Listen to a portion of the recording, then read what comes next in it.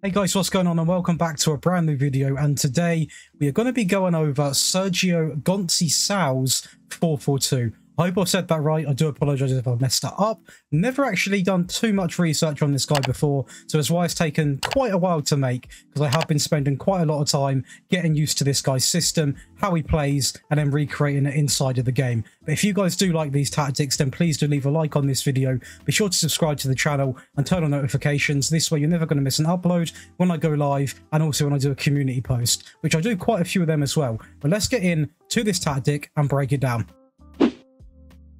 So, before we do actually break the tactic down, obviously we like to go and, view the results, talk a little bit about the manager himself, and also look at some in-game 2D sort of analysis. So, to start with, I'm going to be straight with you. I look at all of the suggestions you guys give me. If I don't know much about the manager, I'll go and watch his games, I'll go and do research on him, and I'll try and replicate it inside of a game. And this guy, I didn't know too much about. The name did ring a bell. Obviously, he's actually been quite a successful manager, to be fair. Very popular at the moment, that is for sure. I know about 5 to 6 people suggested to do this manager, so definitely a manager which I did want to get around to doing. From what I've learned, from what I've seen online, obviously, and also watching a few of the highlights from games and stuff like that, he does use quite a high pressing sort of style of play, short passing as well. The 442 is a system which he does use quite frequently, and it's one which I think is very... I like it. I do like it. It's a bit different to what I'd use a 442 and how it would use, because a lot of 442s are quite negative, to be honest. But with this one, it is quite an attacking, quite an in-your-face sort of aggressive 442, which you don't see too much of. A lot of the 442s nowadays are set up to be sort of resilient, defend, hit them on the counter, etc, etc. Obviously, one that comes to mind would be like a Claudio Ranieri's tactic, or even the Alex Ferguson one did have a little bit of, firepower, but this is really aggressive, really in your face. So what I've done is I picked out 3 teams to test with. We're going to be testing with Porto, Braga, and Lazio. We're going to start off by testing with Lazio, just to switch things up, why not? We'll start with Lazio, see how we do, and hopefully this tactic can bring us some results. So, we tested with Lazio, and it was a massive success at the end of the day. We managed to win the Serie A in the first season, obviously, and also winning the Coppa Italia versus Milan. Is that going to be AC Milan in this occasion? And runners-up in Europa League final against RB Leipzig, scoring 104 goals, ranking us the best, and only conceding 30, ranking us the best in that as well. Now, in terms of actual player stats, I am going to be speeding this segment up of the videos, because I do feel like this is a segment which I do sometimes go in a little bit too much detail about. So we're going to go over to competitions, and we're just going to simply see the top goal scorer. Obviously got 27 coming in from Pedro in the league, which is incredible. Highest amount of assists coming in from Immobile with 17. In the Europa League, we've got 15 goals and 8 assists. And in the Coppa Italia, we've got 9 goals for Immobile and 3 assists for Zaccagni. Now, as we saw here right from the front screen, we're going to have 45 goals overall coming from Immobile, so he does take the top goal scoring spot. And I think that's fair enough. I mean, he was a player which you probably would put your money on getting it inside of this team. But in terms of the actual data hub, so team attacking, we're going to be looking at quite impressive, to be honest. Goals per game sitting at 2.74, a little bit higher than what the expected was as well. Pass completion actually is going to be breaking in past 92%. So this 100% here is the highest pass completion tactic I've ever released. So definitely a tactic for you guys if you are a very big fan of doing them short pass moves. This is going to be the tactic for you guys. Team defending then, again, very impressive considering obviously it is quite an aggressive system. 0.79 goals conceded a game, so obviously under a goal a game, scoring over 2 goals as well, which is very good. So it's a very good balance. Tackle win ratio sitting pretty much at 75%, just a little bit under, but still very impressive.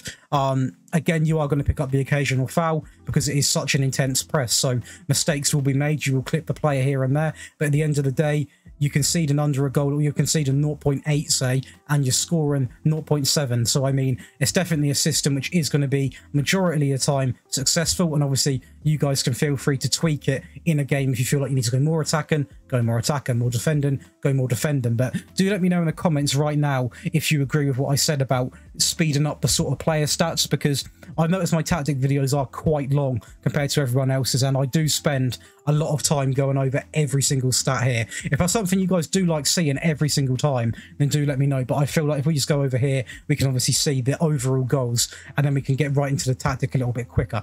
But before we do that, let's hop over to the next test, which is going to be with Braga.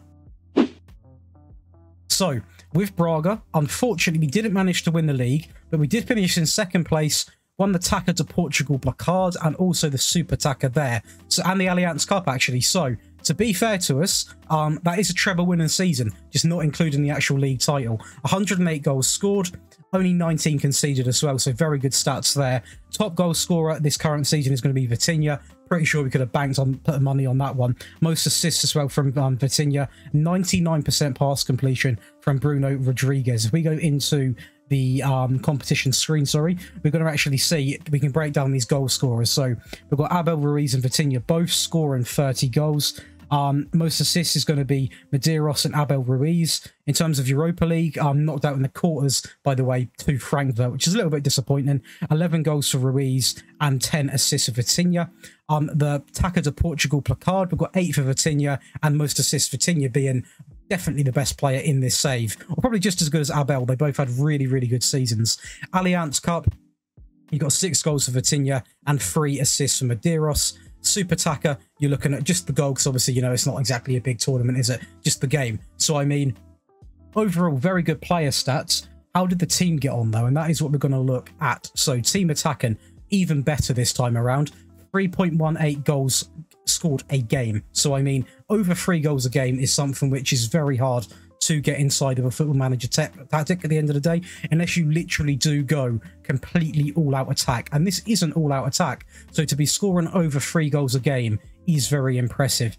I think that's slightly better pass completion, 92.33%. So again, very, very high when it comes to that. In terms of conceding, even better again, 0.56 conceded a game. Tackle win ratio, again, sitting at under 75.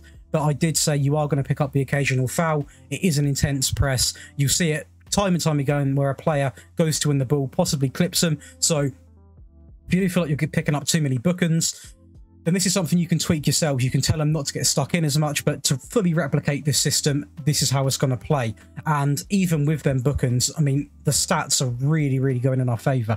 And to be honest, the yellow cards weren't an issue, to be honest. We were the 5th best out of obviously 18 teams. So we didn't even get too many yellow cards. Red cards, we only got 1 in the entire season, which, considering how this tactic does play aggressively, is actually very good. So I would say the 2 tactics, or the two saves we've tested with this tactic so far have been massive successes. Before we do get into the Porto tactic test, guys, please do leave a like on this video and please do subscribe to the channel. And if you guys do want to support this channel any further, I've just updated all of my member perks. So if you guys do want to become a member of this channel, I'll leave a link in the description, but that is entirely up to you. But there are some really cool perks on pretty much on display now. So if you guys are interested, link is listed below. But let's go over to another Portuguese test, which is going to be with Porto. Now, with Porto, we actually did manage to win the league. So we won the league. We also won the Placard again and the Allianz Cup. So that is going to be a treble winning season, which is still very, very impressive. 130 goals scored, only 15 conceded. Slightly more yellow cards with this side. Avalison coming in with 46 goals. Franco with 27 assists. David Carmo coming in with 99% of pass completion. In terms of the competitions, we've got 31 for Evelinson. I hope I'm saying that right. I do apologise if I'm not. Franco with most assists with 20. UEFA Champions League, knocked out in the quarters to Manchester United. They have got a very good side, so not too annoyed about that one. Top goal scorer is going to be Mehdi Taremi, do apologise, and João Mario with most assists with 4 assists. In the Taça Placard, we've got 6 goals coming in for Tony Martinez and Andre Franco with 6 assists there. Moving over to the last tournament, which we actually did win, the Allianz Cup, we're going to have 9 goals for Avancen. I don't know how I was struggling to pronounce that name so much. And 4 assists coming in for Galeno. If anyone in the comments can actually educate me on how to say that, please do, because this guy is really good. Very, very good player. But in terms of actual team stats then, again, this is getting on for nearly 4 goals a game, guys. You really do need to test this tactic because this is outrageous. 3.82 goals a game scored. Pass completion, nearly getting on for 93% there.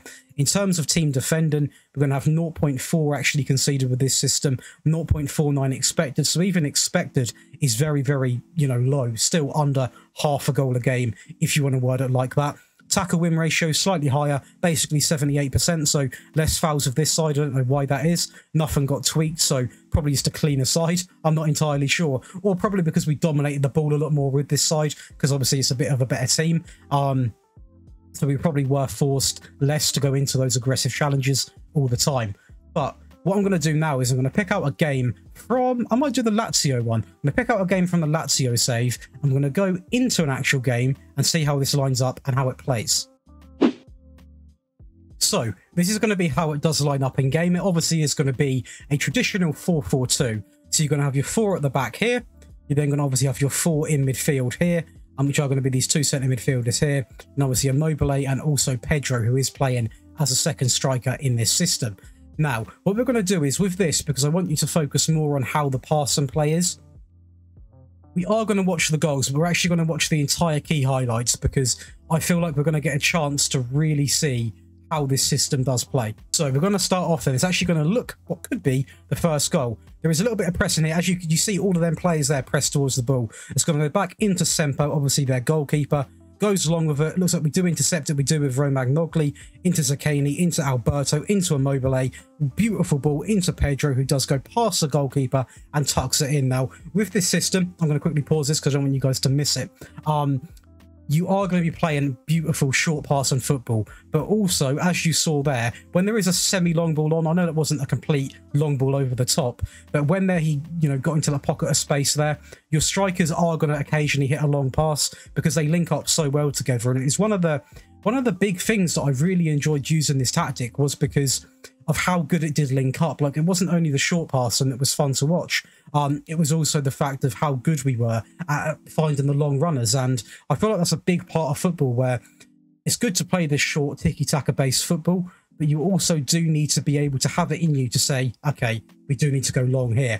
And that wasn't like ridiculously long, but obviously Pedro made a beautiful run in behind. Immobile found him with a slightly more direct pass than probably what a lot of managers would want their players to be doing. But if it's on, I'm a big advocate in saying go for it. I really am.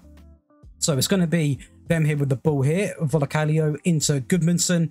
Motta with the ball. Again, a little gentle press coming on here from number 23. The Hijaj goes back into the midfield, into Strootman. To be honest, we do get split open there. I'm going to be straight honest with you. I'm lucky it didn't come to anything, but we are seeing several stages of how this press does sort of interact. Us down the left-hand side here again. Are we going to cut it back? It's a poor pass. They then get the ball. But again, looks like we're going to intercept that one. Again, they're forced into playing this long ball here. We've got Narasic, number 77, into Alberto. Again, you see in these beautiful triangle passes. And this is again with the long ball.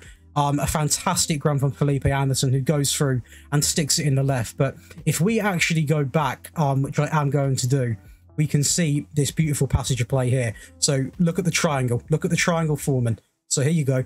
This is your triangle. So he plays it in, Luis Alberto again, into the last part of the triangle, over the top, into Anderson, into the corner. Triangles win games. That's a weird quote, but they do. Triangles, hexagons, whatever shape you're passing in, you need a good shape with space and width, and this is what it provides. And that is why we find ourselves 2-0 up. Another passage of play here with Pedro, just playing the ball about really nicely. Another little ball over the top. Unfortunately, didn't work out there. They then try and go on the press, on the counter-attack with Motta. Quite a dangerous team we're playing here, to be honest with you. Playing some good stuff themselves and hitting the bar there. But to be fair, we dealt with everything. Obviously, that one, again, a good foot in there to win the ball back. Sort of getting aggressive on them. Pedro down the line here. Another little cheeky ball over the top. Nothing too much coming of that. Again, very good awareness. Good pressing on the ball, off the ball there to win it back. So going into the last 2 goals then, we're going to see a bit of build-up play from Calasseri here with the ball. Beautiful run, actually. Goes through the whole team and actually scores. Fair play to him. There is a very, very poor press from that side there in Genoa, completely just letting bomb through the entire team. Pedro out wide with the ball here, cuts it across into Ferrez. Is he going to chop it back? He is, all the way across into Calacieri. Again, a play which I did love to use in this save. Now, I think this system, honestly, is one of the best tactics I've seen in terms of not only putting the ball in the net, but the passing you play. This 2D analysis didn't really do it enough justice. I think the only way we're going to see it is if we were to watch a whole game, which obviously we don't have time for. But in terms of actual build-up play, guys, this is really, really good to use. You're going to see a lot of short passes, but we've also seen the side of the game, which I did want you guys to see, which is the side of where if a long pass is on, you are going to be hitting them long balls. And it works so often because when we saw on this side of the pitch, I don't know why I'm moving my hands, on this side of the pitch, that short triangle passing was really nice. But then as soon as it got to the last connector here, he literally thumped the ball over the top into the ongoing runner, and it's an easy goal. And the reason why these triangles work so well is because everyone gets sucked into them. All the players on the other team are sort of wondering how to get the ball back from that triangle. You saw loads of them out of position here trying to win the ball back. If you can get out of the triangle, which we done, and completely send one of your forward players in, that's a very good chance of getting in behind. And that is what we've done on several occasions. But let's get into your favourite part of the video, which is going to be the tactic breakdown.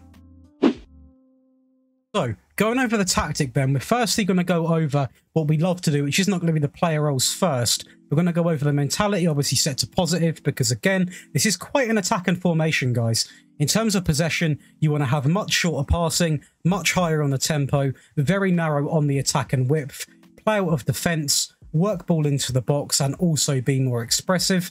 In terms of in transition, we're going to have nothing selected for when it's been lost, counter for when it's been won, distribute to the fullbacks, the centre-backs, and obviously the other fullback, left-back, right-back, centre-backs, and take short goal kicks.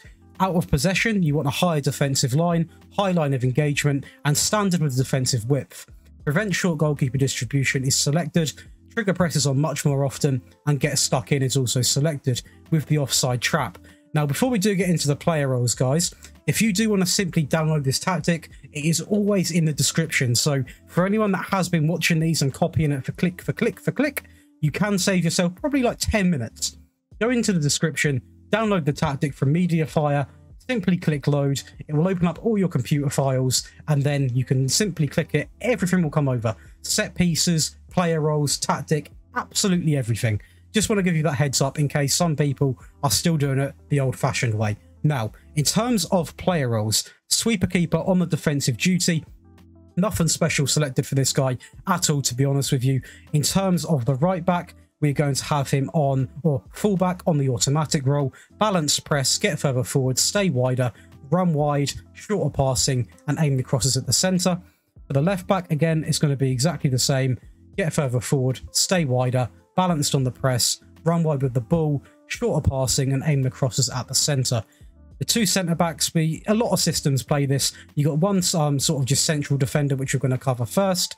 For him, you just want him on balance with the press, shorter passing, and that is it. And next to him, ball playing defender. On defend as well, you don't want him getting too aggressive. For him, he's pretty much the same. It is trigger press on balanced and shorter passing. This back sort of four isn't the most attacking because it doesn't have to be. We've got two attacking, well, we've got the attacking wide playmaker here, and obviously an inverted wing here on the attack duty. So they don't need to be that attacking. They will contribute with assists and goals. Obviously they will, as we did see with the stats, but it's not purely focused on them getting assists because we already have two very good wingers that are pretty much contributing a lot more attacking than defending in this system. So on the right hand side, we've got an inverted winger on the attack duty. We've got him balanced on the press, get further forward, cut inside with the ball, shorter passing, and take more risks. On the left side, we've got a wide playmaker just because it offers a little bit something different. So balanced on the press, sitting narrower, cut inside with the ball, shorter passing, and that is going to be it. Everything else gets automatically applied when you select the duty and the role. Two midfielders then. You definitely need the ball-winning midfielder because that is going to be the cement for the midfield. On the defend duty, you want him on balanced on the press and standard with the directness. This guy doesn't have to be short passing because this is where you will see the occasional long ball being played. So Next to him, central midfielder on the automatic duty. Basically, this guy, it basically means he's going to get up the pitch, he's going to get back as well. For me, this was a lot better than having a Metzala. A Metzala was way too attacking in my opinion.